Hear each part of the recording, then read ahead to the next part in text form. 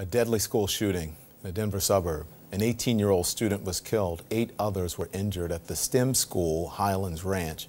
The school is located less than 8 miles from Columbine High. It was one of the schools closed last month on the 20th anniversary of the Columbine massacre amid security concerns. Police say 2 suspects are in custody. Let's bring in CNN's Nick Watt now with the very latest. Nick, good evening to you. You have been following this all day. What happened? Well, a regular Tuesday lunchtime at a school in Colorado, and 2 young men got deep onto that campus, according to the sheriff, and shot in 2 different locations, shot 8 of their fellow students. Now, we are told that there is a sheriff's deputy, a substation just a block away from the school. So deputies were on this scene within a couple of minutes. As they walked onto the campus, as they ran onto the campus, they heard more shots ring out. And we were told by an undersheriff earlier that when those deputies got onto the school property, they saw these 2 suspects engaged in some kind of struggle with members of the school, unclear whether they were staff or students, whatever. We're still waiting to hear on that. Those 2 suspects were then taken into custody. One of their homes is right now being searched by authorities. And you mentioned Columbine, only 7 or 8 miles away from this school. Now, the sheriff said that today the quick action of those deputies really helped. And that is partly because everything changed after Columbine. It used to be that authorities stood back, set up a perimeter. Now they go in. And the sheriff today saying that quick action, he believes, saved lives. Don? Just an awful situation. Nick Watt, thank you for your report. I want to bring in now Colorado Governor Jared Polis. He joins us on the phone. Governor, thank you so much. So sorry for what happened, but we appreciate you joining us here on CNN and explaining to... Well, you know, Don, wish I was on under different circumstances. I know that, you know, America mourns with the victims' families, and certainly Colorado does. And you know, it's what a tragedy for everybody that it impacted. Yeah, terrible. Do you have any new information that you can tell us about the victims? Well, no, there's one confirmed fatality, as you reported, an 18-year-old male. Others are in the hospital in varying conditions, and we're all praying for their welfare through the night.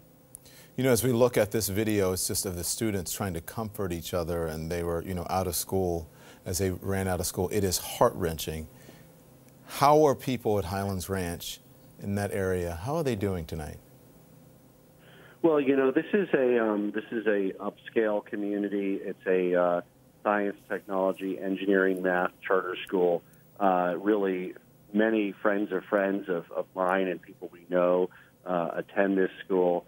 I think so many are relieved to find their children safe. I mean, if you saw some of the video of the parents, you know, running to the center to arrange to pick up their kids afterwards, it was done in an orderly way. The kids were moved to the pickup site. The system worked in that sense. And of course, if not for the courageous and prompt response of our first responders, the situation could have been far more tragic than it was. Absolutely. Can you tell us anything new about the investigation? Well, no, it's an ongoing investigation, as Sheriff Spurlock, who's done a terrific job with this, said in his most recent press conference, because the suspects are in custody and it's an ongoing investigation, much of the information will be referred to the DA for likely prosecution. So in many of these situations, as you know, Don, the suspects are either killed in the process or killed themselves. In this one, we do have confirmed 2 suspects that have been apprehended and will almost certainly be prosecuted with multiple witnesses and strong forensic evidence that's being investigated.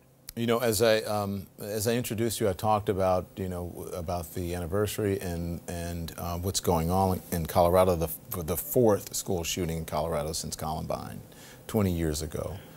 What are your constituents saying anything to you? Because I would imagine if this happened so much in a community that people would want some answers and they would want some corrective measures. What are they saying to you? Well, you know, it was only, I think, about 2 weeks ago I attended the 20th recognition of the Columbine tragedy. And what many of the surviving students today, they're now young men and women in their 30s, did is they established a day of service and we hope a national day of service. It's communities across the country where people take the day of one of the greatest school tragedies in our nation's history, Columbine, and they dedicate it to making their communities better. So this is a strong community. People in Colorado are strong, and I know that it's these kinds of events that bring us all together across, any divides that we have, geographic, racial, political.